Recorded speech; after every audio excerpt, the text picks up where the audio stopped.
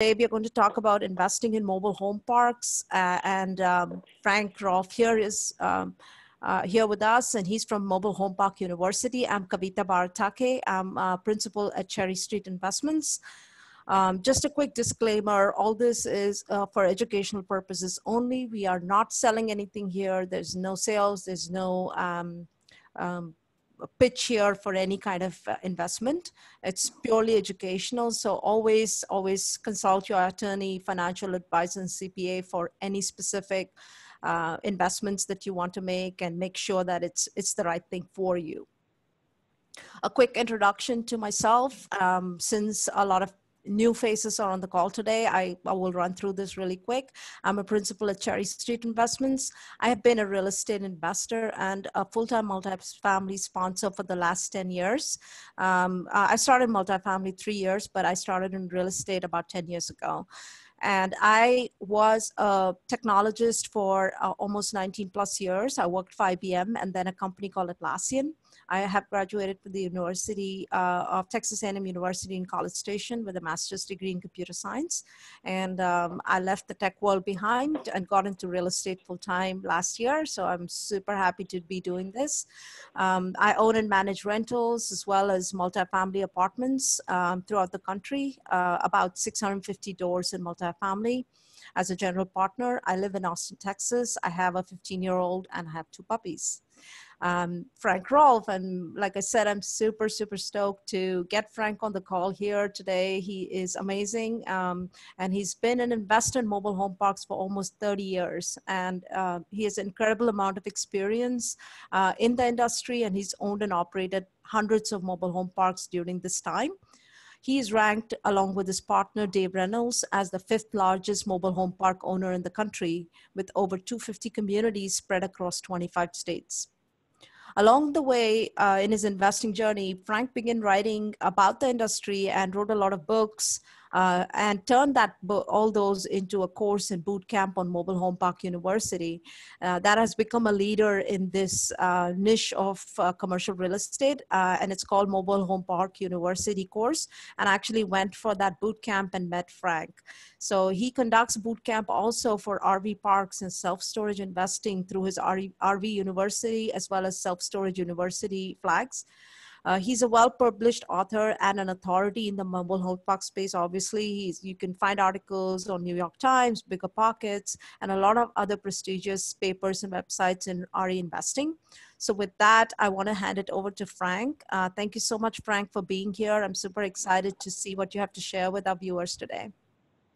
Great. Thank you very much. Very excited to be here, and always excited to talk about the mobile home park industry. So we'll go ahead and get it going. You have my slides there? I'm going to share it in a second here. Okay.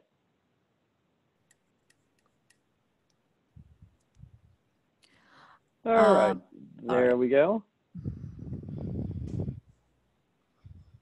Okay, perfect. All right. Well, again, as she has so properly introduced, we'll be talking all about mobile home park investing, which also includes the names trailer park, manufactured home community, land lease community, and some affordable housing. So all those various titles you've heard over the years, those really all represent what you're seeing in the photo there, which is basically a detached dwelling on land in which the occupant typically owns the mobile home, but we own the land. So we'll go ahead and go to the next slide there.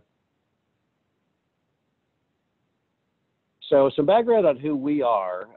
That's a partner, my photo of my partner Dave Reynolds there on the left. I'm on the right. We've been working together now for a long time. We were originally competitors, and then we merged into one cohesive unit back in about 2010. We are the 5th largest owners of mobile home parks in the U.S. In fact, that makes us the 5th largest in the world, because there are virtually no mobile home parks outside of the U.S., except for a small supply, about 5,000 of them in Canada. There's 44,000 in the U.S. We've got close to $1 billion of assets in the portfolio, about 200 communities in 25 states. So needless to say, we are very well meshed into the industry. So that's something that we know well and work on every day. And we'll go to the next slide there. And this is a map of our portfolio. Now, do not worry about the colors of the dots because it doesn't mean anything. Those are colors of different regional and district managers we have, which properties that they manage. But you'll see that we're kind of spread out. We're predominantly in what's called the Great Plains, which is that vertical stack of states beginning in Texas and ending at Canada, and then the Midwest, which is that rough affiliation of states from the middle of America up on the right-hand side.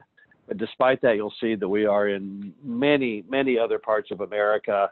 Down in Florida, we're in Rhode Island, we are in, Wyoming. So we're not just Midwest and Great Plains, but that's our home turf.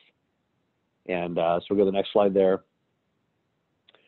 So let's start off with what is a mobile home park? Well, the definition of a mobile home park is any platted property with 2 or more mobile homes on it. Now that then brings into question, what about when you're driving down the highway by a farm and you see 2 mobile homes on one piece of farmland, one owned by the farmer and one by the farmer's son or daughter? Well, that does qualify technically as a mobile home park, but that could not be far enough away from what we're going to be talking about today. We're talking about actual investment grade mobile home parks. So we're going to throw all those out the door. And when you throw those out the door, there's about 44,000 mobile home parks are what are truly investment grade mobile home parks. So we'll go to the next slide.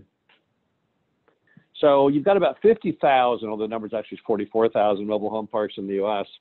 And they are distributed throughout America except for one spot, and that one spot is Hawaii. Now that, in fact, is no longer true because the state of Hawaii itself built a mobile home park recently as a test to see if they could provide affordable housing via mobile home parks in Hawaii. And it didn't work too good, I don't think, because they were so bad at bidding that they ended up spending $330,000 per unit.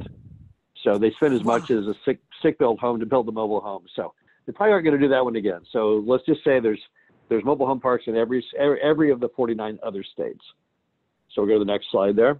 And this is the interesting part. The mobile home park industry actually has a very colorful history, which most people are fully unaware of, but it's worthwhile to note because it will tie to some things we're going to discuss in a minute.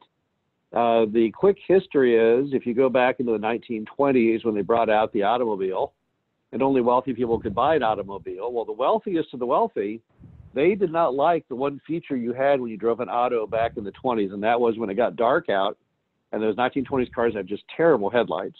You had to pull over to the side of the road when it got about dusk. And the problem is there were no motels back then because the only hotels in America were near train stations, which is how the regular public traveled. So the people in the cars, they would have to sleep in tents on the ground. Well, wealthy people did not like this.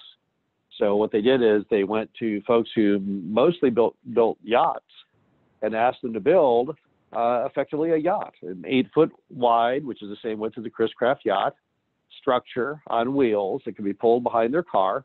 They often named them just like a yacht, and they often had crystal chandeliers in them that swayed as they drove. They had China patterns, sterling silver patterns that all tied to the name of that trailer.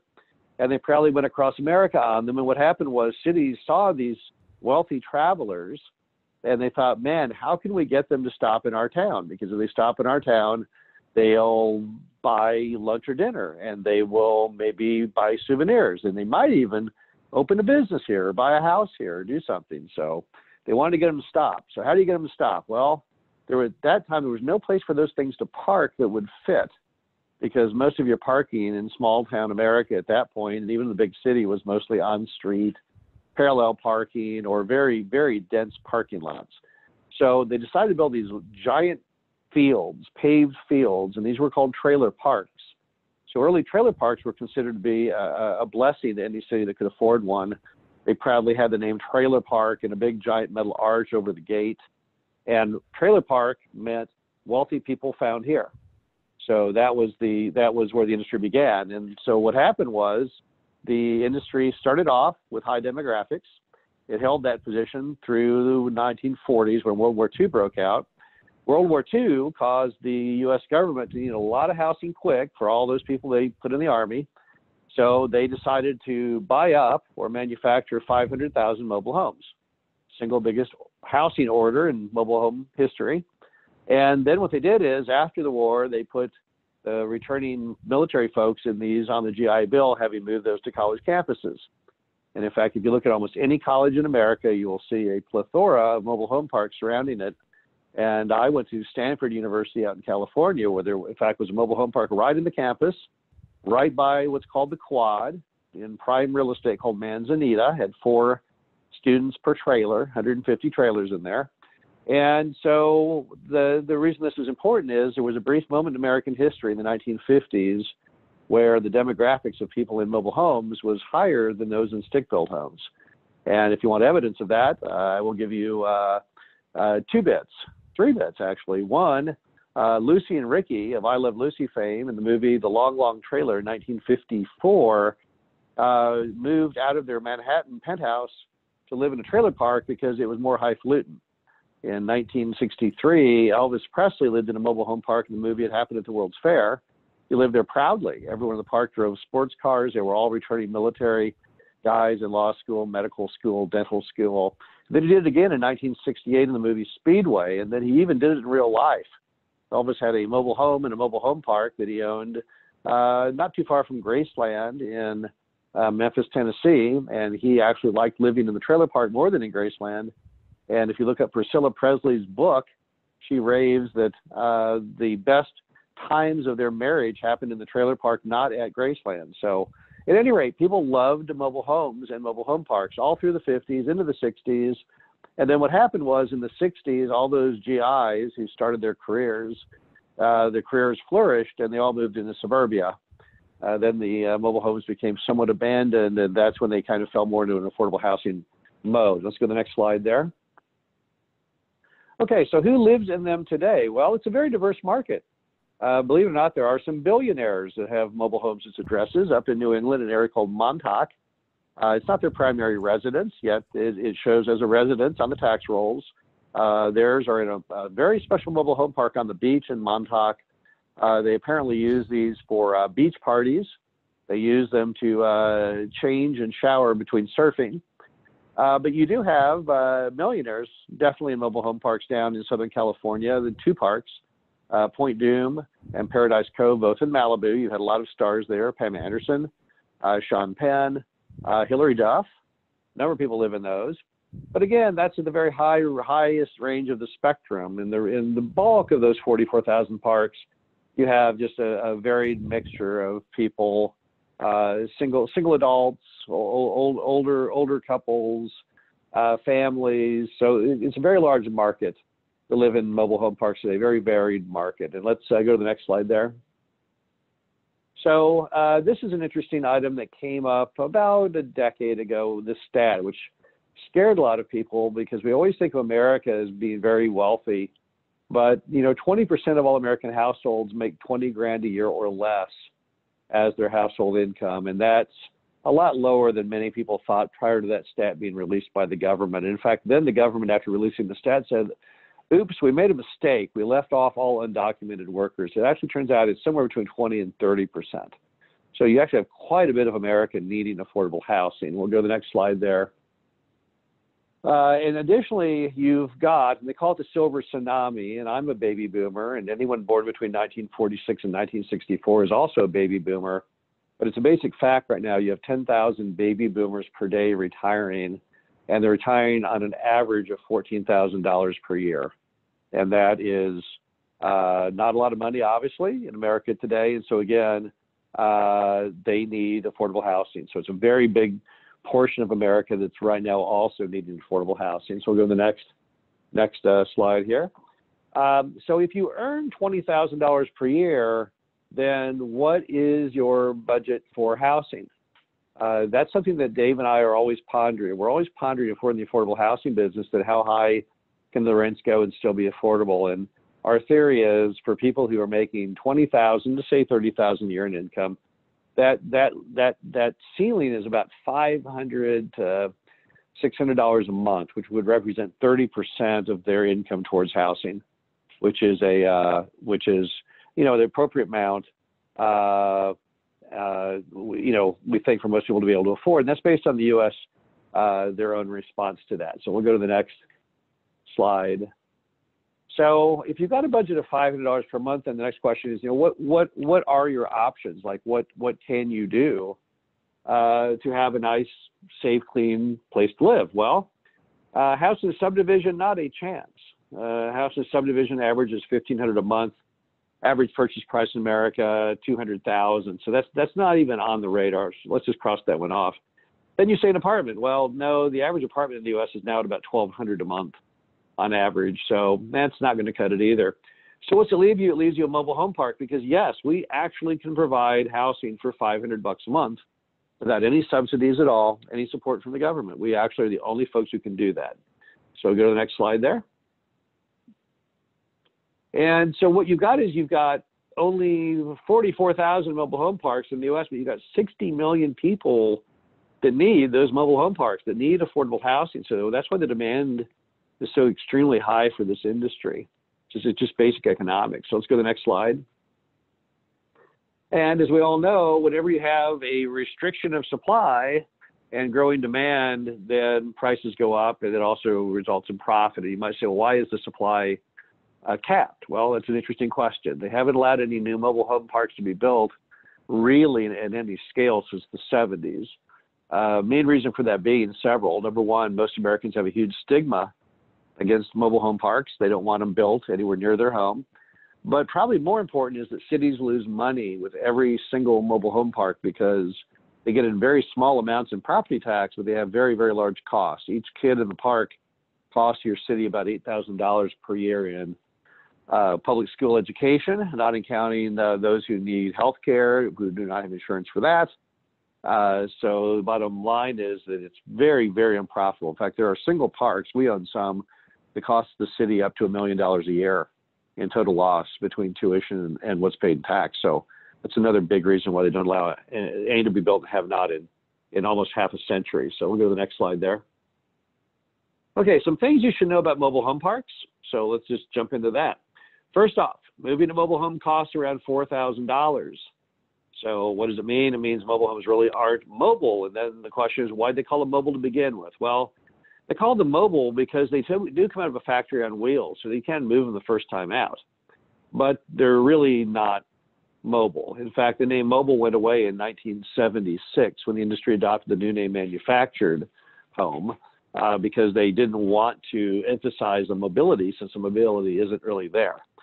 But nevertheless, the early term was trailer and the next word was mobile home, and the mobile home is the one that stuck. That's the one that Google Analytics say we all consider the product you see in that picture. We all call that mobile home, but they're just not mobile. And why that's important is because your customers really don't move around much.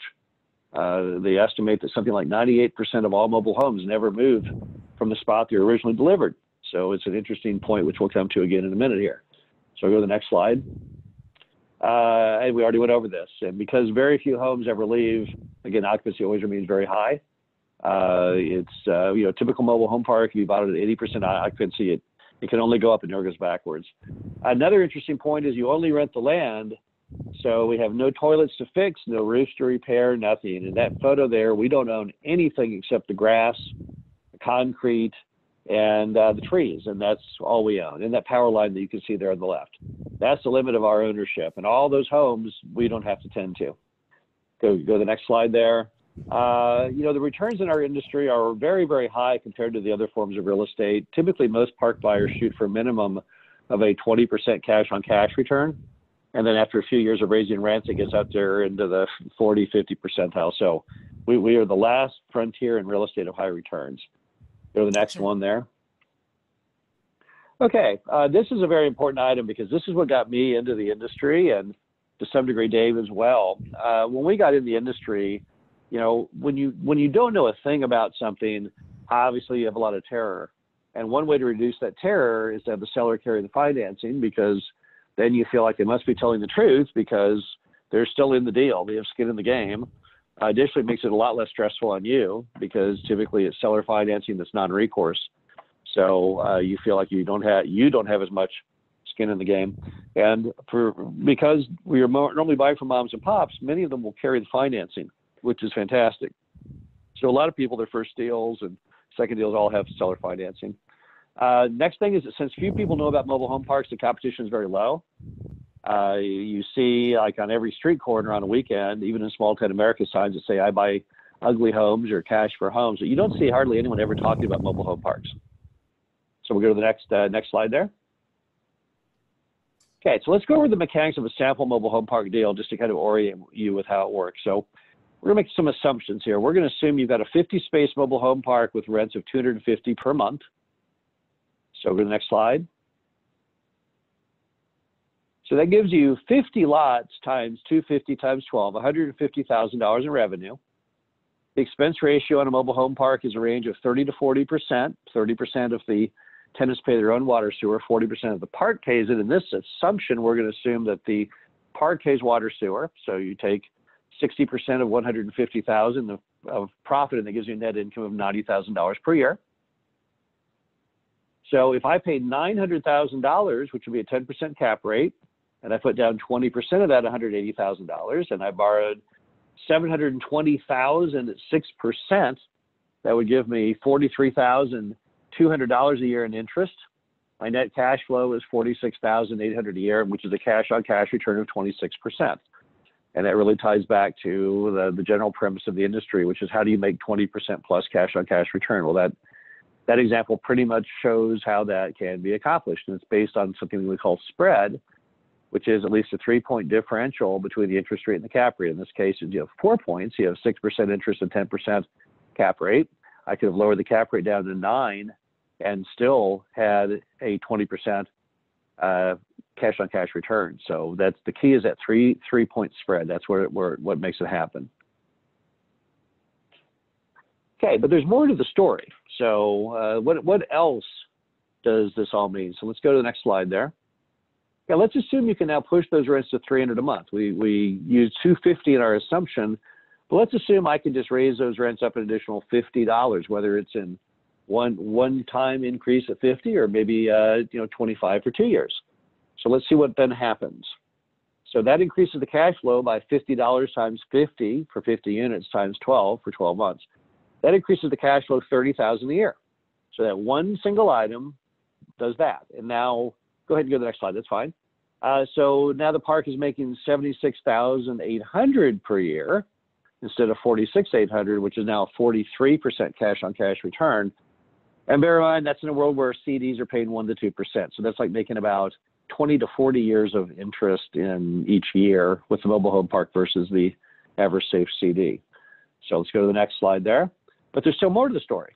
So let's see what else there is that you've accomplished. All right, assuming a 10% cap rate, you just created, whether you raise that rent $50 in 1 year or $25 a year for 2 years, you just raised value by $300,000 just off that one item. So in other words, if you bought the mobile home park and you did nothing more than just raise the rent $50, and regardless of how many years it takes you to do it, you made $300,000 of profit just off that one maneuver, which is fairly impressive and is a testament to the power of volume. So let's go to the next slide. And that means if you sold it the next day, in other words, if you raised the rents up $50 and then you sold it, you'd have a 150% cash-on-cash return when you add in the value of the enhancement value of the park, which means it would take you 150 years in a CD to make as much as you did on that 1 or 2 year adventure, which is, I think we would all agree, fairly substantial and worthy of further inspection. So let's go to the next slide there. So what if you don't have $180,000 for the down payment, you might say? Well, number one, that was a sample of that park. There's lots of parks out there in different sizes. There's $100,000 parks. I once bought a $65,000 park. But regardless of all those things, there's still other options. You might be able to get the seller to take less than 20% that we use in our model. Dave and I have done 12 zero down deals to date. So you can sometimes buy things at 0 down, 5%, 10%, lower than 20%. Another thing is what's called a master lease with option. It's an interesting construction. You find a very poorly running park, and you, instead of buying it outright, you do a master lease with the option to buy at a later period, maybe 3 to 5 years later, at a predetermined price. And so you get in it, and you fix it, and you raise the rents, and you cut the costs, and then you don't even have to buy it. What you can do is you can literally flip it to somebody. And so it's a way to make money without ever even having to necessarily own it. Finally, selling the assignment. Most of your ground leases and most of your contracts are done on an and/or assigns basis, which means it's the name of the buyer and/or assigns, and that gives you the right to freely assign it to anyone. It's not the way it was originally intended, because we do and/or assigns to allow us to form an LLC to assign it to, but instead it also gives you the option to actually sell that contract. So let's go to the next slide there. So that's basically wholesaling it, right? It is. It's very similar to wholesaling. It's a little different, but yes, it's very similar. Very similar. Okay, so here are some of our deals, the past and present, just to give you an idea of how these things work. So we'll go to the first slide there. Okay, this is a park we bought in Laramie, Wyoming. You can see from the photos, it's your basic affordable housing park. It's nothing fancy. It's not down in Montauk. It's not in Newport Beach, not in Malibu. It's just a very simple, nice, clean, safe place to live. So go to the next slide. And the deal came in from a broker, and go to the next slide there. We've got a whole bunch there. We can just rapid fire. All right. So here's the case study. Here's the basic info. The park is in a great market, which of course Laramie, Wyoming is a great market. So that's true.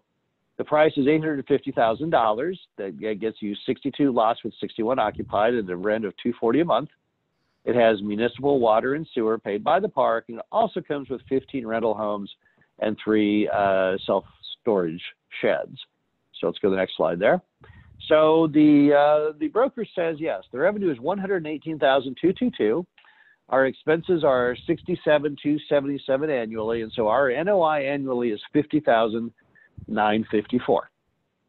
All right, so we'll go to the next slide. That takes you to a 6% cap rate, which is not really the kind of cap rate you want to buy. If you'll recall earlier in the presentation, we're seeking a 3-point spread between interest rate and cap rate. In this case, that's maybe 1 point, so that's not really very good.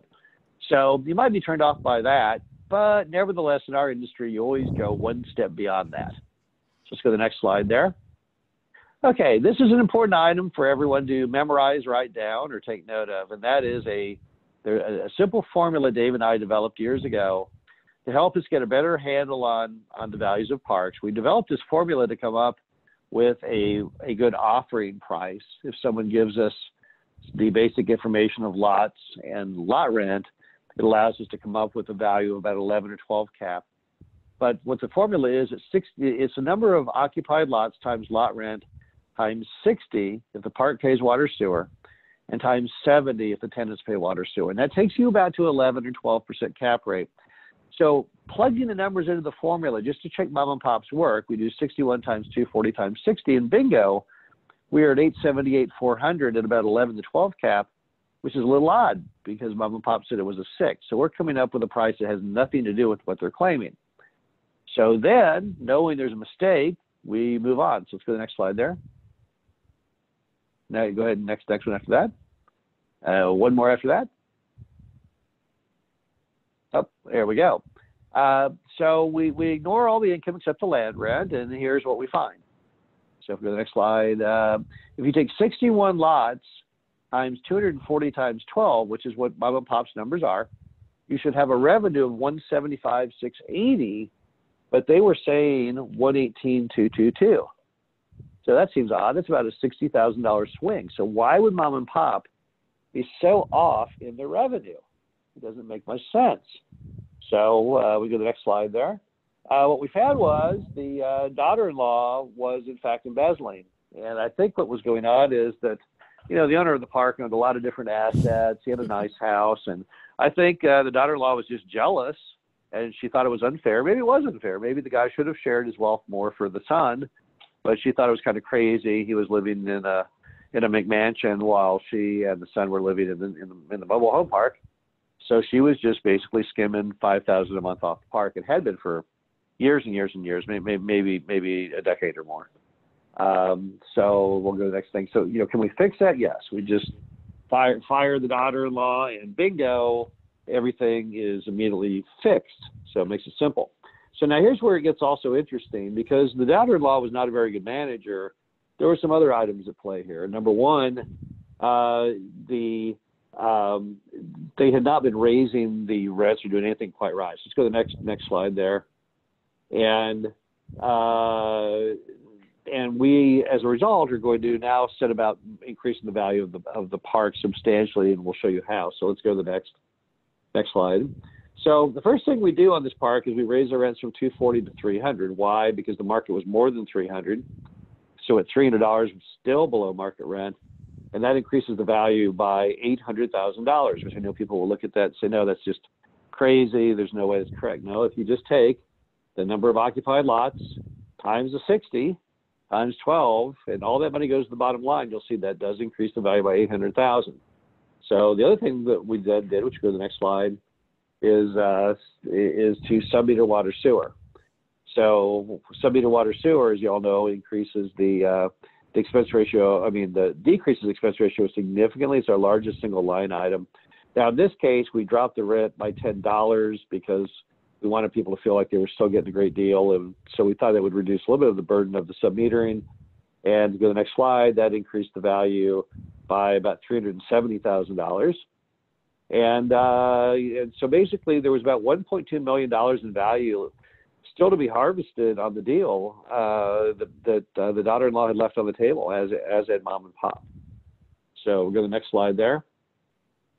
And then on top of that, beyond the land, we still got some other freebies. We ended up with 15 park-owned homes, so we were able to sell those off. So that was another nice thing. We'll go to the next slide. And so the lessons learned were, number one, the numbers given by mom and pops and the brokers don't always mean a lot because often they are chock full of inaccuracies. It also means that there's many, many poorly run parks out there. That's definitely for sure. It also means that family does not always make the best manager. We see that time and time again where the family member is alcoholic or not interested or some issue like that. So that's common. We know that brokers don't always know how to price the park or present it properly, because why did the broker not check mom and pop's math? Absolutely no idea, but they didn't. And then finally, when you find those brokers, stay on their list, because the broker who doesn't know basic math is the kind of broker I want to be buying from effectively. So let's go to the next example. This is a deal that we bought in Kankakee, Illinois. Here's an overhead schematic of the mobile home park. And we'll go to the next slide. Here's how it was presented to us. It was a price of $1.3 million, 167 lots plus 28 mini storage with 98 occupied and 17 storage occupied. And the guy was claiming that the net income was negative $38,000 per year. Well, we right off the bat can see something terribly wrong here by this mom and pop's math, because as I've already said, the expense ratio in a park is a range of 30 to 40%, but it's certainly not over 100%. So there's no way you could have a park with 98 occupied lots and have a negative net income. So right off the bat, when the broker contacts us, we say, okay, we're interested, send us the package. So we'll go to the next page here. Here's the actual package. And, his revenue is exactly spot on. That is exactly the correct revenue. But there's one item on there we need to memorize for a moment. That says staff concessions. That is lot rent concessions from members of the staff, $26,118. So let's go to the next slide. Oops. And go back one. Here we go. So remember the $26,000. Let's add that to the management fee. So now we're at $66,000. And the payroll $105. We're at $171,000. And then the administrative. So now we're at $200,000. And then we take the one called Rep and Maint Park. That is maintenance men's salaries. So they've got about $270,000 of labor cost on a park with 98 lots. Now, you may have never heard of mobile home parks until tonight and not have any idea what we pay, but we typically pay $10 per lot plus free housing. So this park would typically be managed on a payroll of under $20,000 a year. And he's doing it on $260,000. So this property's turnaround is nothing more than firing the staff. That's all you got to do, which is exactly what we did. So here are the actual stats after our first year of ownership. We got the revenue to $467 from about $380. We did that by raising the rent. We did that by filling some of the old abandoned park-owned homes. Our total expenses plummeted to $197,000. So we shaved off the expenses, about $230,000. So our net income in that very first year was $270,000 as opposed to negative $38,000. And if you recall, we bought this for $1.3 million, so it ended up being a 20% cap rate. And what's crazy is, I don't know if this is the world record in American history, but it probably has to be close to the biggest record in American history based on where things were when the seller handed it off to us and where we were at the end of the year, because the swing of net income went from negative 38 to positive 270. So let's go to the next slide. Okay, the simple steps to making money with a mobile home park. All right, let's go to the first item there. Okay, these are the things that you need to do to succeed with a mobile home park. The first thing you got to do is you got to educate yourself at least enough to know what is a winner from a loser. So I'll give you some quick synopsis of winner and loser parks. There are 5 components to a mobile home park that you need to consider when investing. And it spells word ideal. It stands for infrastructure, density, economics, age of homes, and location. So those are what you need to look for in the park itself. Additionally, you need to understand that in the mobile home park business, which is all about affordable housing, we need to have expensive housing to have the contrast, the demand, the desire for affordable. So you want to be in a market of roughly 100,000 and up metro size, 100,000 home price, and $1,000 a month apartment. If you have that combination of factors, it is really hard to do poorly given the enormous affordable housing demand in the U.S. Next item is look at as many deals as possible. You know, there's an old war poster from World War II. It's someone showing a V symbol with their hand, and it says V is not only for victory, it's for volume. And it's the same in mobile home parks as it was back in World War II. Basically, the more deals you look at, the better you always seem to do, because it's a simple fact that as you see that volume of things, you will come across better deals than if you have a lower volume. Number 3, it's one thing to look at a lot of deals, but it's another deal to make lots of offers. You should try and make an offer on every deal you see that meets your basic profile of what would be a good deal. Even if your offer is ridiculously lower than what they're asking. We've made many offers to people who say, yeah, I want $2 million. And we say, well, but it doesn't seem to be worth $2 million. I'll offer you 800. We had a deal in Springfield, Missouri. They wanted $2 million firm, it said. We said, well, we ran all your numbers and we can only come up with $1 million. The guy said, I'll take it. So, but you got to make offers. You'll never know what will happen until you make the offers. When you make your offer, sometimes magical things happen. A lot of sellers never anticipated getting their asking price. And when you make your offer, they say, I'll take it, or they negotiate back. Number 4, you've got to do great due diligence. Benjamin Franklin, in fact, said that diligence is the mother of good luck. And he was completely correct. That's exactly right. If you do great due diligence, it's rare you ever don't do well. And if you do terrible due diligence, you almost always do terrible, because due diligence takes all the risk out of it. Once you've checked all the income and the expenses, and everything else to do with the property, it's really hard to screw it up. Next, you want to get attractive financing. Now, what is attractive financing? We like lots of different kinds. We use seller financing. We use bank financing. We use something called CMBS, which is called conduit debt. It originates at banks, but then sold to the American public. We also do Fannie Mae, Freddie Mac agency debt. So those are the basic types of debt we do, and they're very, very attractive debt. Our industry is able to get the same types of debt at the same interest rates as office buildings, shopping centers, big apartment complexes. So we have a lot of really, really good debt out there. This is the biggie. You got to have a 3-point spread. You've got to have a 3-point spread between interest rate and cap rate to get a 20% plus cash on cash return. The reason you can no longer do it in a lot of other forms of real estate is there are people who have gotten, so many people have gotten into those sectors, they bid up the prices such that today you can only get maybe a 1-point spread. A 1-point spread is not the end of the world. A 1-point spread might get you into a high single-figure return level, and a 2-point spread will get you into like a mid-teens. But if you want to hit 20%, which has become our industry mantra, you've got to have a 3-point spread, which you can still do in our industry. Next, you've got to follow the 4 simple methods to boost the park's NOI. It's one thing to buy the park with the 3-point spread, but from there, you still want to be able to build it up. So you do that by pushing the rents, and this is not what they call predatory capitalism. I know a lot of people in the media are now saying that, but it's not. That's just an absurd remark. I mean, our lot rents in the industry are insanely low. They average about $280 a month in the U.S. They should be more like $500. I say that because if you inflation adjust the price from 1960 to current, it would be $500. So mom and pops did a terrible job of increasing rents based on inflation, but yet it has to happen, because if it doesn't happen, the parks will all end up being redeveloped. you fill lots. There's demand everywhere in America for affordable housing. Your phone rings off the hook. So why not harness that power and bring homes into your vacant lots and sell them? That's what filling lots is all about. You can do it because a lot of the manufacturers now have programs that will allow you to bring homes in for 0% down. So that's an exciting thing to do. Number 3, cutting costs. What's the number one cost we cut? Biggest cost we cut is payroll. We typically buy parks. Mom and pop often has $100,000 per year managers, which is insane. We replace them with modern $20,000 and $30,000 a year managers, and that one item, that one $70,000 reduction is about a $700,000 increase in the park's value off that one step. Other things we typically cost or cut is water sewer costs by having the residents take that over. That's the other big item.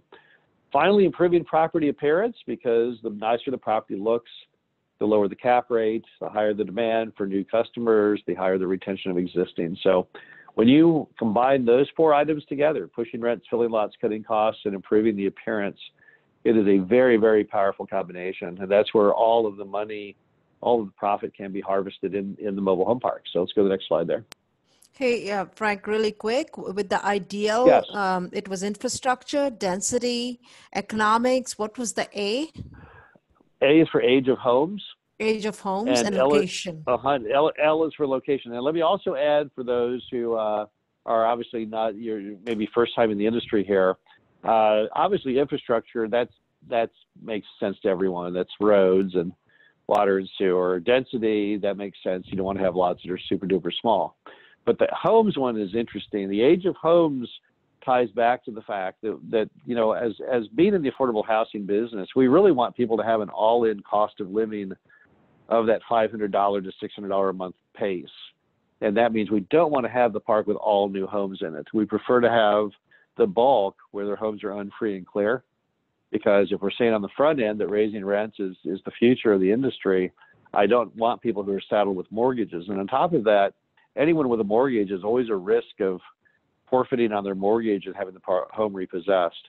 So we actually prefer parks that have the bulk of the homes from the 1970s and the 80s, and then just a smattering of newer homes, just to make the appearance better and to prove the new homes can come in. But we actually prefer older housing stock. Probably the only form of real estate in America where the preference is to older, because obviously in everything else, whether it's office or apartments or retail, we all seem to favor new things because we always think new things are the way to go. But in our industry, we actually like the homes to be older. Got it. Okay, so and now I'm ready for some questions. I'm sure there will be some off that, so yes. Ask away. All right, I'll go through the questions we have so far. The Sure. first question is, what about density? What does that mean? Is that the many people in the city, density of the city, or what is, when you talk Nope. about density, you're talking Okay. about the density of the park? Yeah, that's density of the park only. And let me go over a quick formula on that. 7 units per acre would be the dream density, because a 7 unit per acre density means you can put the largest double wide mobile home on every lot, even though double wides really go into mobile home parks. So the densities we typically are buying, since these parks are all older, from the 70s, 60s, and 50s, we buy parks with 10 density, 12 density, even 15 density. Mm-hmm. But once you get up into the higher teens, up towards 20 density, you got a problem, because the lots may be so small you can't bring new mobile homes into them, and then the park degenerates into being what's called an RV park. The other problem you have is that some cities have a requirement that the edge of the trailer from one edge to the other cannot be less than 10 feet. And so once again, you want to make sure you've got at least a 10-foot separation of the walls of the trailers. So anything under like 15 density is fine. Again, that's just number of units per acre. Okay. Since you mentioned RV park, I'll talk about the next question. What is the difference Sure. between an RV and a mobile park? Is RV even lower cost? And I think there's another question on difference between an RV park and mobile home park. Sure. Well, let's go back. We first have to move the hands of time backwards to prior to the 1970s. Our RVs and mobile homes were the same happy family. There really was no delineation between the two through the 50s and the 60s. But then in the 70s, for some reason, HUD jumped into the mix and said that mobile homes, since they were being used for full-time occupancy, had to go under a code called HUD code, where RVs, which are considered temporary use, went under a thing called the ANSI code. And when they did that, it permanently ruptured that alliance between the two, and no longer were RV and mobile homes even under the same codes under the U.S. government. So as the two industries separated from being the same industry and went their separate ways, you had new things that happened. You had on the mobile home side, the homes became larger since they couldn't be pulled behind a car. So they kept getting bigger and bigger and bigger. They went from 8 foot wide all the way to 18 feet wide. They went from 30 foot length all the way to 100 foot in length on the biggest end of it. Meanwhile, the RVs, since they were now free of the mobile homes and perhaps the affordable housing customers, they went on a more luxurious path. So RVs became ever more expensive, not always ever more larger, but ever more sumptuous and better designed. And you also had the industry start a very successful campaign called Go RVing. And so what happened today is RV sales are the highest they've ever been year after year, fueled by baby boomers buying them to retire into, and millennials who have out of nowhere become the almost largest, still number two, but nearly as big as baby boomers in enjoying RV travel. So the problem you have with RV parks over mobile home parks is pretty simple. Our RVs, because they have the ability to move at a moment's notice, they simply pull in and then can pull out whenever they want. That business model becomes more like a restaurant, because you have to entertain the customer and convince them that they want to stay there and stay an extra day and tell their friends. Whereas mobile homes, which don't move, you don't have that same kind of business pressure. So most of your best RV parks are owned by live-in owners who live either inside the RV park or live in a house adjacent to the RV park and are there every day. And it's kind of the same thing as if you had a really nice restaurant where the owner walks table to table during dinner and says, "Are you happy? Can I make your dinner any better?" Obviously, the restaurant with that kind of hands-on owner will do far better than one that the owner's never there, and the managers therefore don't do as good a job. So that's the main issue in RV. RV is a great business for people who want to be there and be active in it, but it's also a tough recipe for somebody who wants to be a passive owner.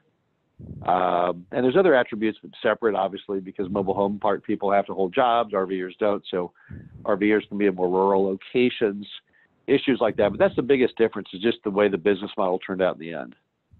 Okay. Let's see. What is the management cost for a park? The management cost is typically $10 a lot plus free housing, but that's just a guideline. If you have a 100-space park, that would equate to $1,000 a month plus free housing. But let's say a manager looks like to be really good, and they say, no, I need more. I need $20,000 a year. Well, then you might do it, because again, it's still really, really cheap. And you might say, where do you find people like that? Well, it's the same pay scale that Public Storage and the other self-storage operators pay. So we're using basically the same people that we hire. These are typically retired people, some retired military. It could be two-income households where you have one spouse that stays home and manages the mobile home park.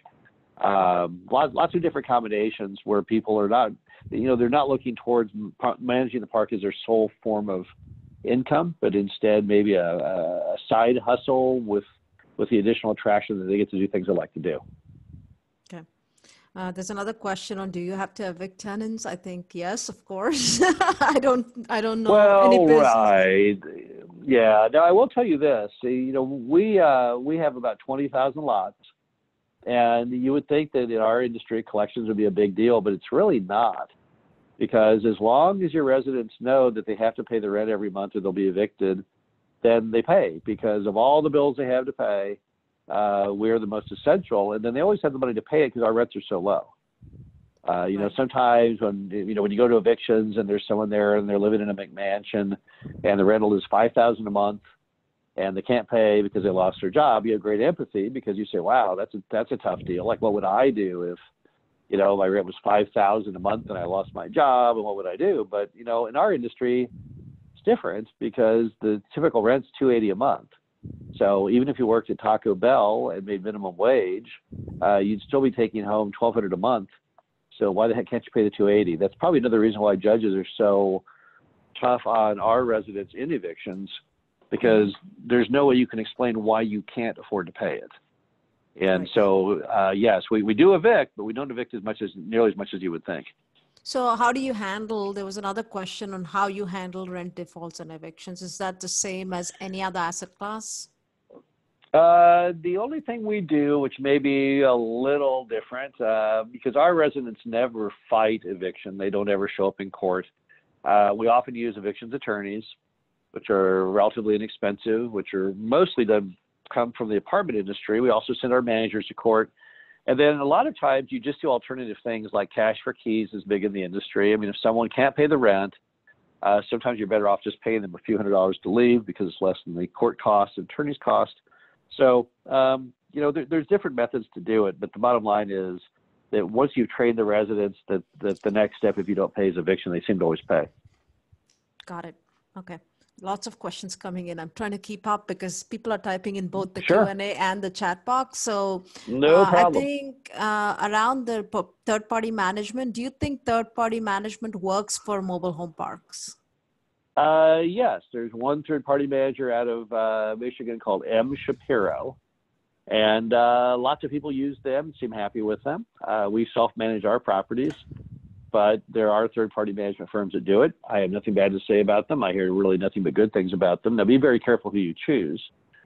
Shapiro is the one that I know of that has the most happy customers, but there may be others out there too that would be good. But yes, there is third-party. Okay. I think this one's a simple question. Are the lots sold or leased? If sold, who takes care of the property taxes? If leased, what is the typical lease time frame and annual increases? Okay, well, our lots are always rented. In other words, we never sell any of our lots, so that would always be on a rental. And so the property tax is paid by the park owner per lot. Most of the states we're in are 1% tax. Our typical lot valuation is probably 30 to 50,000 per lot value. So we pay a tax typically in the park of anywhere from $300 to $500 per lot per year. So taxes in our industry, although a big deal, they're not a deal killer. And then in the homes, those are personal property. Those are paid by the homeowners. Now the home taxes are very, very low. The average used mobile home in America is probably valued at $5,000. So the taxes on those are probably often only $50 per year. So it's a fairly low amount that you have to pay on the tax. Hey folks, can you please type your questions in the Q&A box because I can't keep up with the chat box and track if I'm answering all the questions. So please type your questions in the Q&A box. So from a tax perspective, are mobile home parks eligible for bonus depreciation in the very first year of purchase? Well, I'll tell you, you've got me on that one because my partner Dave is the non-practicing CPA of the team, so I don't do depreciation. So I don't know if I can answer that question because that's not the one item that I do with the parks. I don't do the accounting or tax preparation, so I'm not sure on that one. I'll have to defer that to someone in the accounting world. I'm not sure on that one. So I think based on the bonus depreciation and cost segregation webinar I had a few weeks ago, I'm going to say yes.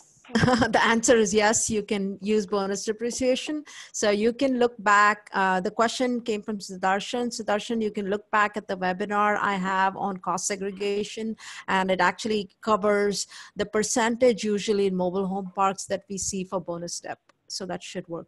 Perfect. Good. What kind of neighborhood characteristics do you look for while selecting potential mobile home parks? Income, housing type, etc. Okay, well, we are commonly seeking the following very basic stats. We're seeking, number one, a metro population of 100,000 and up.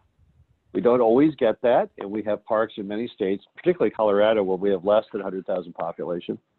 But nevertheless, that's the key that we seek. Then we're looking at housing prices. So this is a single-family home of 100,000 and up, and the three-bedroom apartment rent of 1,000 and up. We're looking for a U.S. vacant housing rate of 12.2% or lower, which is the U.S. average. We find all that data on bestplaces.net. So if you're going to say, where do you get the data? It's all on bestplaces.net. You put in the zip code of the park. All that data is right there. So those are the key items that we're looking for. So that's kind of about it. Okay, thank you. This is a good question. If a tenant owns a home and they're evicted, what happens to the home? That is an excellent question. I'm glad you asked that, because this gets really strange, but I think it'll make sense to people. When you evict a resident who has a privately owned home, and let's first go back a step. If you own your own home and you can't pay the rent, you have basically several options. One is you could sell your house. One is you could rent your house out. And then the final one is you can abandon your house. Those are your options. Now, a sensible person would, of course, sell it or rent it. But sometimes the residents, when their lives fall apart, they just aren't even thinking clearly. And so then they ultimately just run off and abandon it. When they abandon the home in every state in America that we're in, you then have the ability to do what's called an abandonment. So you have to run an ad in the paper. You send a certified letter to the last known address of the resident.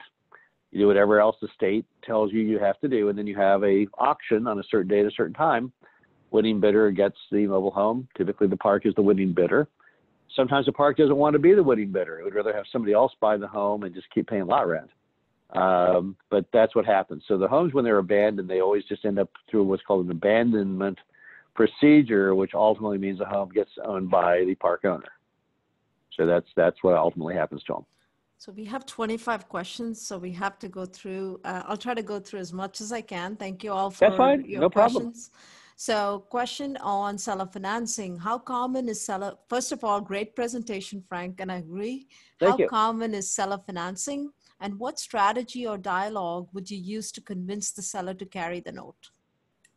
Okay, well, let me explain. I think the answer to how you make it happen also tells how frequent it is and why it exists.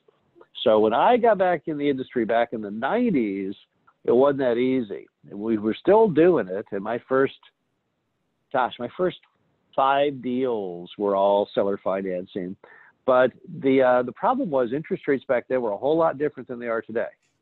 So, back then the CD was still paying like 5% or something. And so it was really hard to get a seller to carry. They'd say, well, I'd rather just put the money in the CD and not worry about it. Then we had quantitative easing in 2007, 2008 after the Great Recession. And interest rates went to about 0, and they haven't come back very much. So typically, here's how it works. If mom and pop take cash for the property, they pop on over to A.G. Edwards or some other brokerage, and they go in and say, hi, I'm selling my mobile home park, and I'm going to get this much cash. And they say, that's fantastic. And they'll say, how risk averse are you? And mom and pop will say, I'm very risk averse. I don't want to risk losing any of my principal. And they'll say, okay, well, I can get you maybe 1.5 points in a CD or a treasury. And meanwhile, I can offer mom and pop for a first lien real estate note on an asset that they built from scratch that they totally know. So it's just as safe really as the government stuff, but I'll pay 5%. So I'm going to pay them, almost 5 times more. Well, if you're a mom and pop, you're going to want the 5%. You're not going to want to get 1% or 1.5%. So that's why they carry out of their own greed right now, because they get more money by carrying. The other item is that mom and pops, like anybody, they like the path of least resistance, and they know that if they sell or finance, it'll be much easier to close the deal. Won't be any third-party reports, won't be any bank committees or anyone else who might screw up their deal.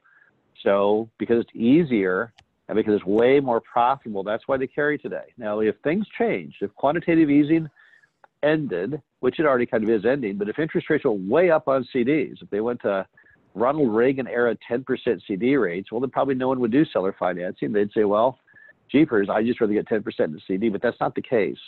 And as long as rates stay as low as they are, which I think they will, I mean, it would appear we've already topped out and we're going down again on rates, then they will continue to carry because it just makes complete economic sense for them.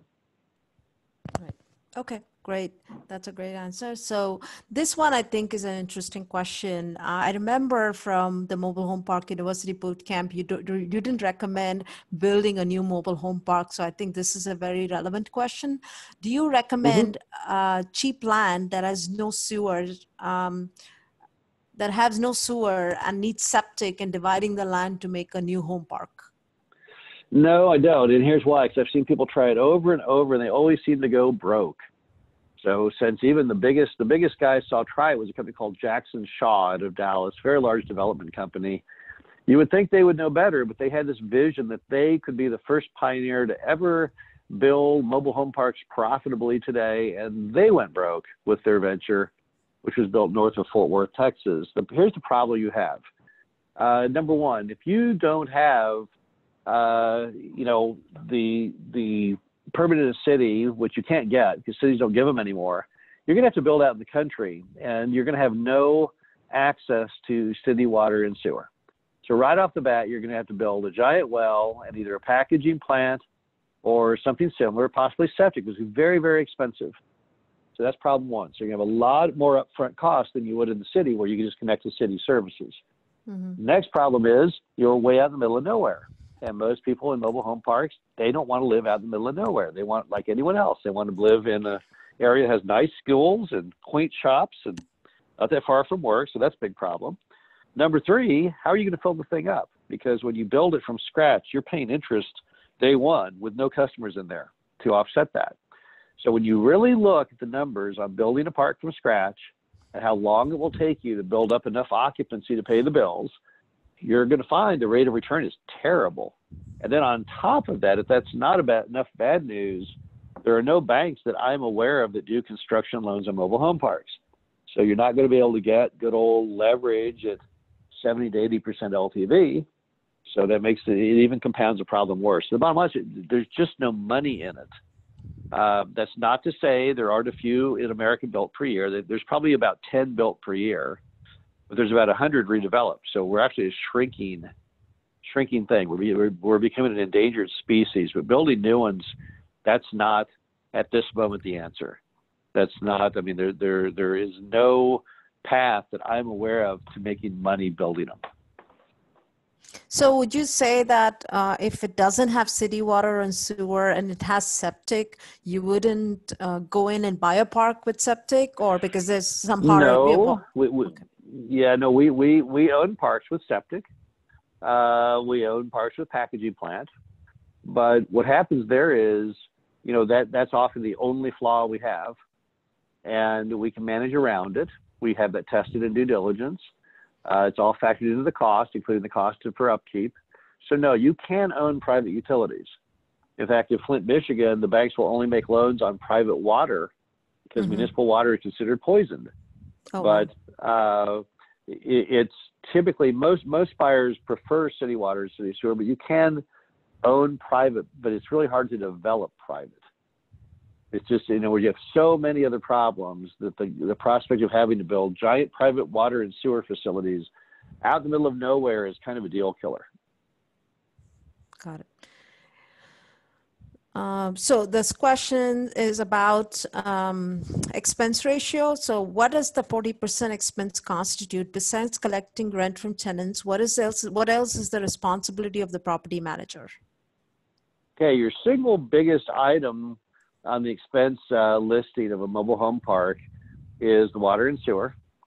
You also have a big line item, which is repair and maintenance. Big line item, which is the property tax. Big line item, which is the manager. Those are really the big four. And so that's where most of the cost, that's where that 30 to 40% expense ratio comes out of. That's the bulk of that. Other significant but not as large costs would be for example, your insurance. I'm trying to what else comes to mind that's really high. Those are the big costs. So, and of course, in due diligence, you can nail all those costs to the penny. You can either get the existing cost or you can get new bids. And that's part of the reason why you can do really good due diligence on parks, because there's not that many moving pieces to them. Okay. Here's another question. Due to the high court costs and time, if you have a manager stealing money from you for the previous 2 to 5 months, what is the best course of action, and what are your steps to find someone who might do that and pay them that low amount in free living? Okay, well, let's go over that for a minute, because embezzlement in mobile home parks, it's typically not rent embezzlement. That's the old-fashioned way. But if you don't take cash, which we don't, that's not very common. The more common embezzlement are things where managers do things such as pretend that there's big water or sewer leaks and then claim it needs massive immediate plumbing when there really was no problem at all. Then they split the check you pay to the plumber in half. Creative issues like that. And that's why we typically like to have managers who have other additional sideline sources of income. We don't want them to look towards their management of the mobile home park as the only thing they have going on. We know some of them do. Some of the larger parks, it is, in fact, their sole item. But in your average smaller mobile home park, that would be a recipe for disaster probably. And you can obtain insurance against embezzlement. We have it. So if a manager, for example, ran off with our rent, we have insurance to get our rent back. So you can work around it. Now, the biggest way to work around it today is called your smartphone. So if you recall the old Ronald Reagan saying, trust but verify, same difference. If someone calls you up and says, hey, we got a big plumbing leak in the park, well, you want to see pictures of that. You want to see videos of that. A lot of the embezzlement came from older mom and pop owners trusting the manager explicitly and never asking for any evidence of anything they did. They let them do anything they want, whether it was spend money on petty cash or just whatever. They often let the manager, in fact, write all the checks for the park. It's just a bad formula in today's world. So, it's typically not a big issue as long as you mind the store, but if you don't mind the store, it would be chronic. Got it. Sydney asks, do you ever bring in new homes to fill empty lots or only used home? Boy, that's a great question. Well, let's look. This past year, 2019, we brought in and sold or rented 1,900 homes. Of the 1,900 homes we brought in, by far the majority were new. Probably 1,200 of those were new, and the balance of those were used. Now, the reason we bring in the new homes is that they look better, and they don't have to do any renovations of them. And there's a company called 21st Mortgage, which is a division of Clayton, that will finance those homes for zero down to us. So we can actually bring in the home, and they will fund the home, the set, the skirting, the air conditioner, the whole thing, 100%. And then put that in the purchase of the home by the customer, and then they will finance the customer. So that's why we do a whole lot of new. Now, you can still do that same program on used, but I have to front the money. I have to bring the home in, set it up, and all that kind of stuff. So it's not quite as good for me as a park owner, but that's why we tend to favor the new over the used. Got it.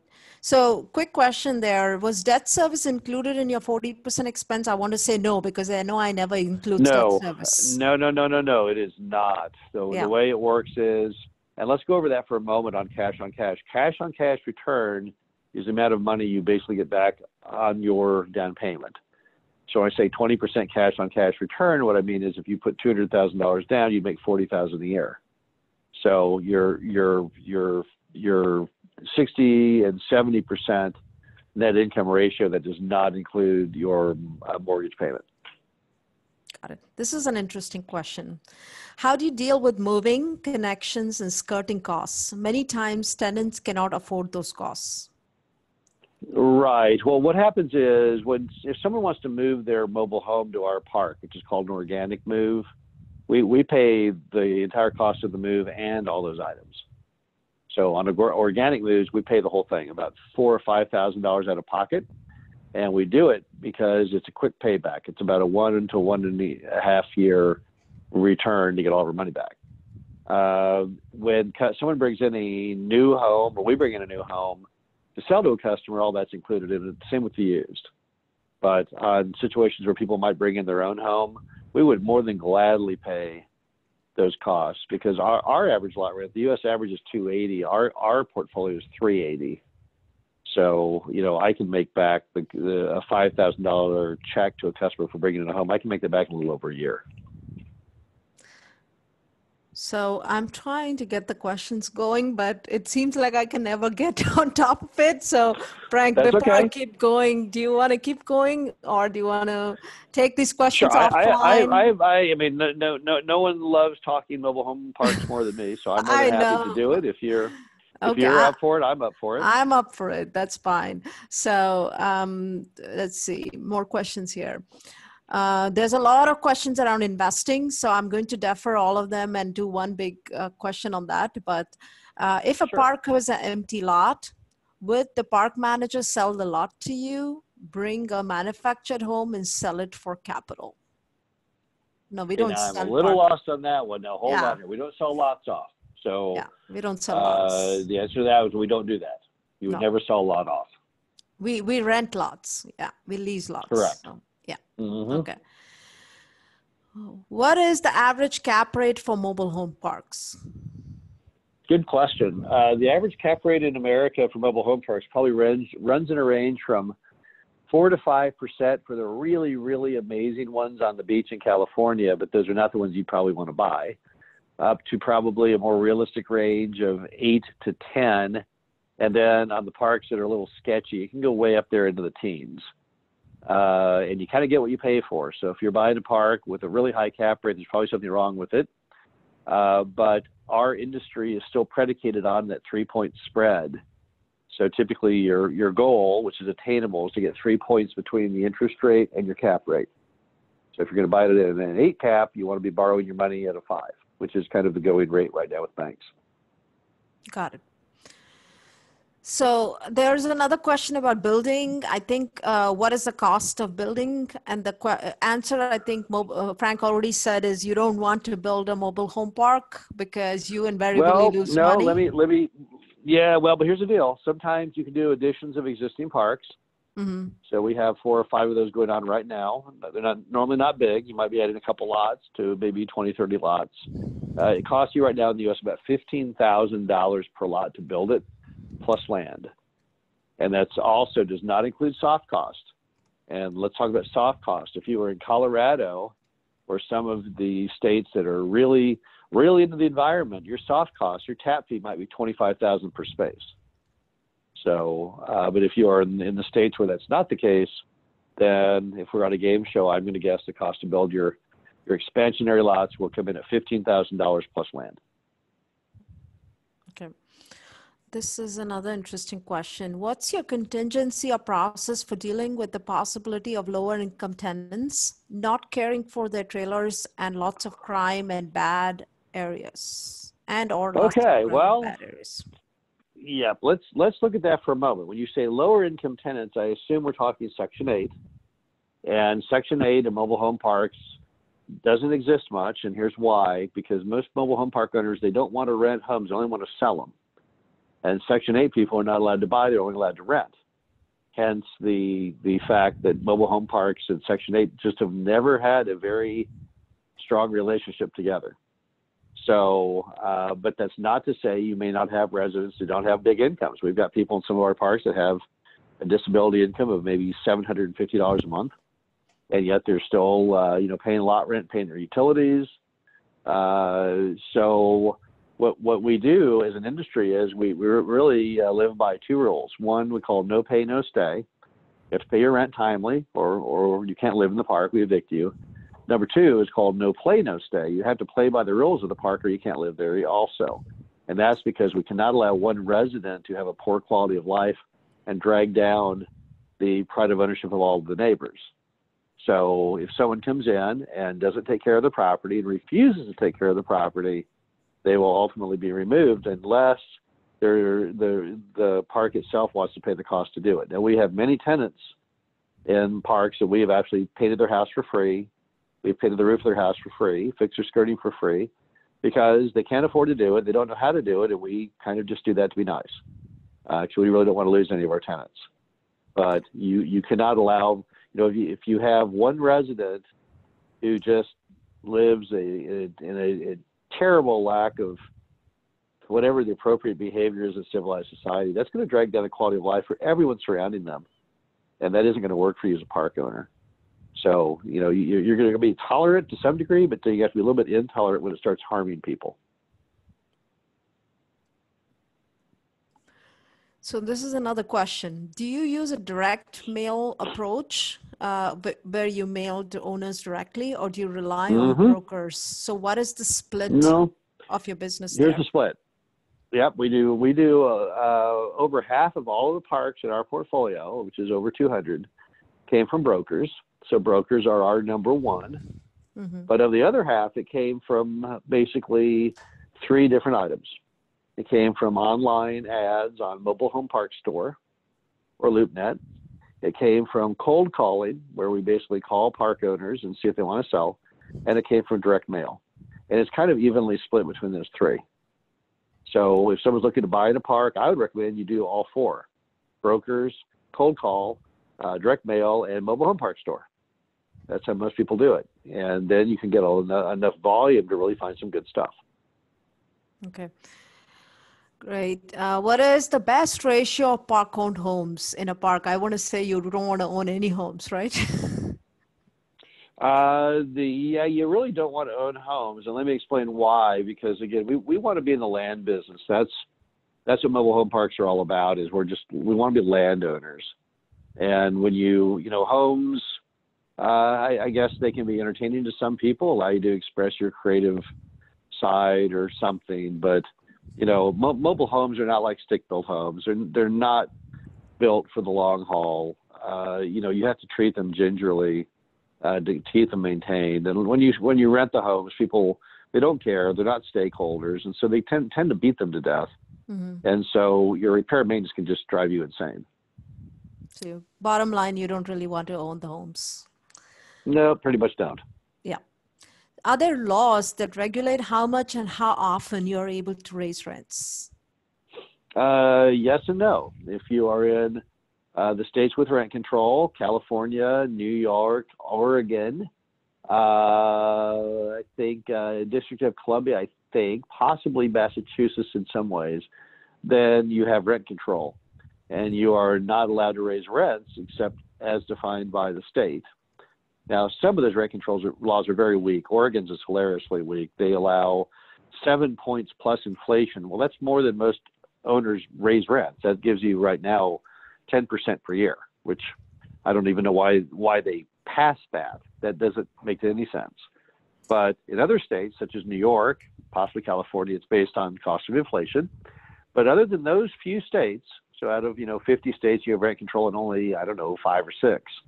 And all the rest of the states, there's no barrier on how much or how fast you can do it. Now, there are some states that have a barrier to how you do it, the speed you can do it. For example, Florida, you have to give residents a 5-year forward forecast each year. So you have to tell them what the rent increases will be 5 years into the future. So you can't just suddenly make it up. And then there's other states, if you want to raise the rent, you have to give certain amounts of notice. 6 months notice. Maybe some states might even be a year's notice, but that's pretty much about it. Got it. First time, lots of questions around investing. So typically, I'll come to that at the end, but let's see if there are any other questions. There's a lot of questions around, okay, this is an interesting one. What do you do in your due diligence? Maybe a long one. Okay, well, yeah, your due diligence it's a pretty big one. We have a manual we wrote on it, which is like about 300 or 400 pages long, that tells you what you do each day.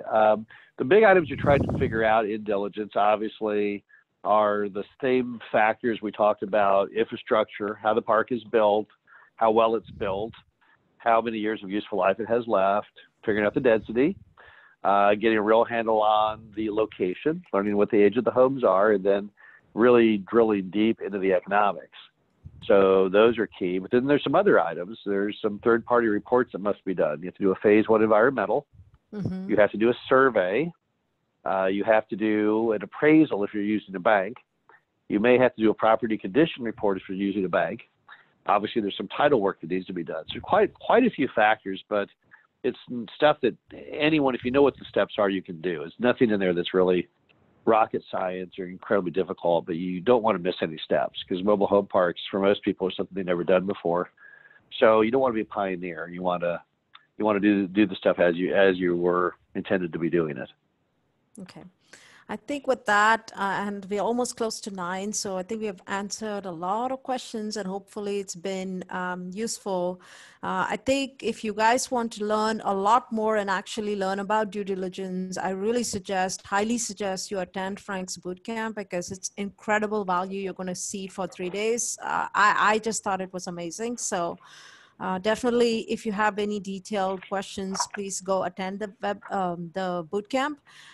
Quick question on the investing, Frank. What kind of minimum dollar amounts and returns do you provide to your investors when in a typical syndication, passive investors? Sure. The types of investment products for people passively are all over the map. I will say just a standard. If I had to take all of the ones I know and then average them, typically you're going to get a preferred return that's going to run anywhere from about 8 to 10%. And then you're going to get a profit split after preferred of probably 50-50. I think that's normal. Now, I've seen them all the way from 20-80 to 80-20. I've seen, there's no rules in America on what those things are, but I would say the norm is going to be a preferred return of 8 to 10 and then a 50-50 split. I think that would be the norm. Okay. I think this is an interesting question, and I remember you did talk about this one, so I'm going to ask you this question. When you buy a park, is there a ratio of the single wide, double wide, and triple wide that is ideal? For example, in an 80 home park, do you prefer double wide or single wide? Okay. There's no ratio like that in the industry because we're all about affordable housing. Double wide costs twice as much to buy, twice as much to move, twice as much to maintain, twice as much in utilities. So people in mobile home parks don't buy double wide. You see them very, very, very rarely. Typically, you'll see them in situations where you have baby boomers who've downsized from their home. And they can't stand that long rectangular feel of a single wide mobile home. Or maybe they've got a little extra money, so they go opt for the double wide, but they're very, very rare in parks. The majority of all parks have none. Some parks have maybe one or two. There are a few parks out there that do have all double wide because they're deed restricted all double wide. We own some of those. We have one in Bloomington, Illinois that's all double wide. We have one in Lincoln, Nebraska that's all double wide, but that's very, very rare. So the industry is really all about single wide. Got it. That was great. Last question. I think we're going to wrap up here because there's just too many people asking questions and I can't keep scrolling. No problem. Now. Can I buy your books from Amazon or Barnes & Noble or only a website?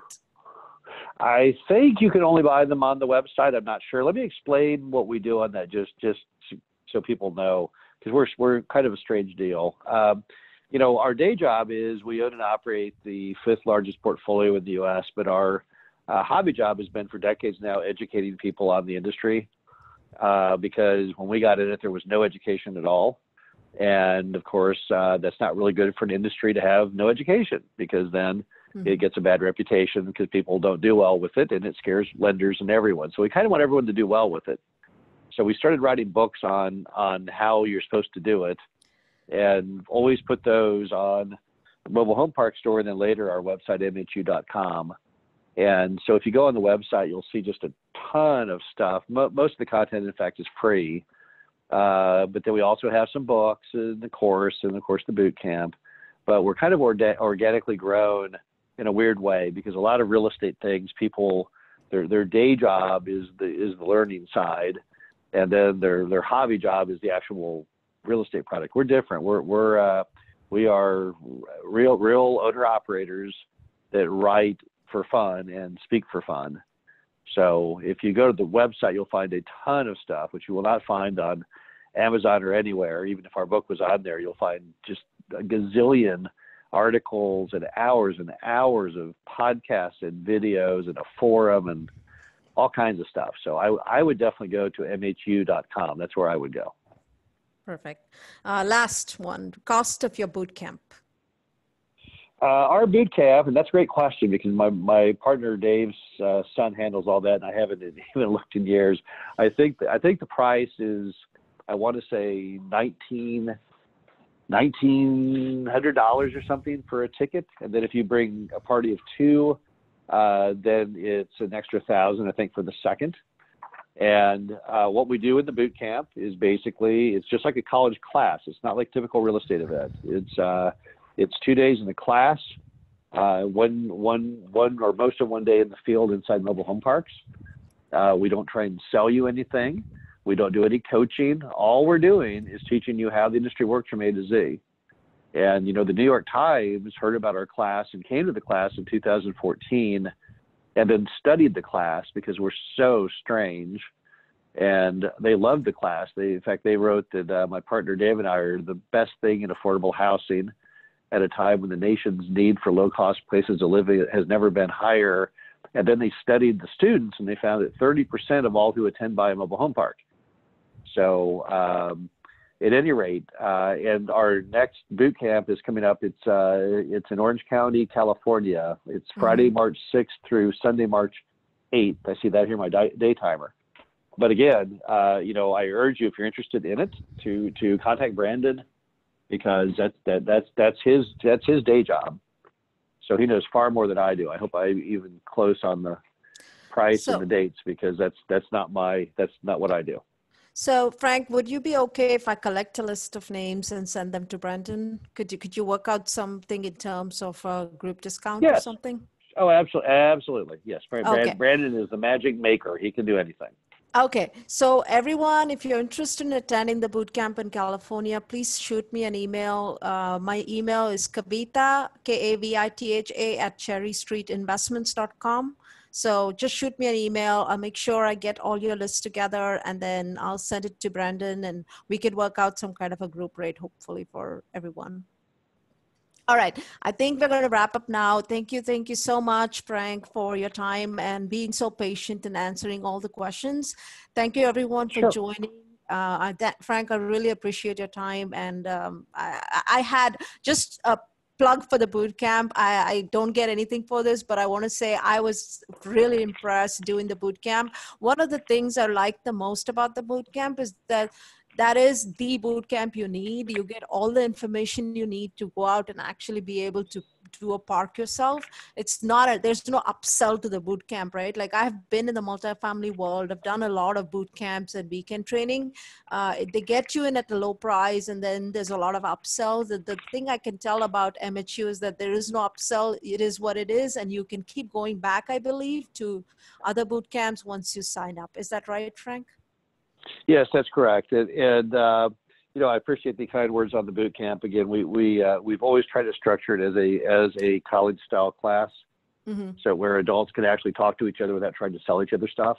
Right. And so we think it's refreshing for most people, and is just completely focused on the learning about the industry. It's not us trying to sell. We have nothing to sell you, so there's nothing we could sell you. To be honest with you, if we wanted to, it's basically we just instruct you on everything from the beginning to end of investing in it, and then you take the information and go forward and buy a park if you want, and don't buy a park if you hate the whole idea. But our job is to show you how it works. Sure. Thank you so much, everyone, for joining. I think we're going to let Frank go now. We had a lot of questions, and hopefully, I know I didn't cover all the questions. I'm sorry. We just, in the interest of time, if you have any questions, shoot me an email. I will be happy to forward it to Frank and get it answered for you. Again, thanks, everyone, for joining and being patient. Thank you so much, Frank, for your time. Have a good night, everyone. Thanks for having me. Thanks. All right. Bye.